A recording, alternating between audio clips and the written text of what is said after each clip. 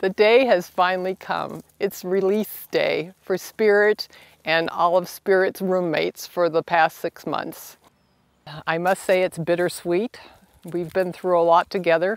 When Spirit came in, obviously, everyone was excited to see an albino fawn for the first time, and we followed through some of the health challenges that we had with that little one.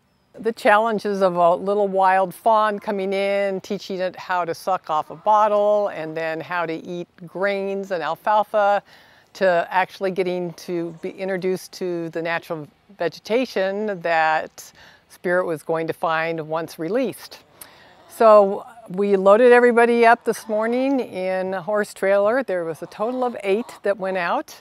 And we took an hour-and-a-half drive up to this private ranch land area that is completely secured from any type of hunting or any type of community accessibility. Whenever we release fawns that have been in our rescue, there's always a concern. Are they going to be habituated, having been around people? Have we done a good job at keeping them wild so that they know what to do when they run out of the trailer? And Spirit seemed to know automatically that this is where I belong.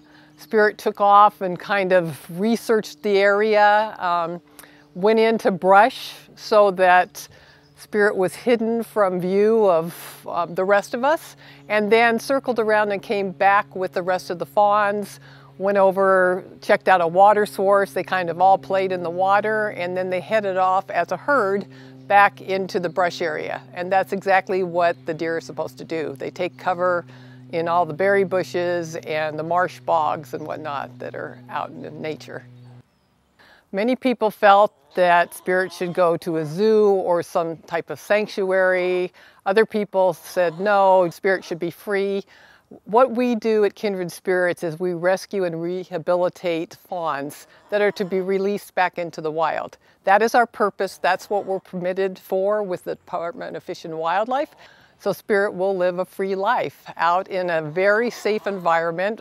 Obviously, no one can predict if there's predators or whatever. That's anywhere. Even if they're confined to some of these private reserves, they still can have those types of issues. But I think Spirit is living the life that Spirit is meant to live.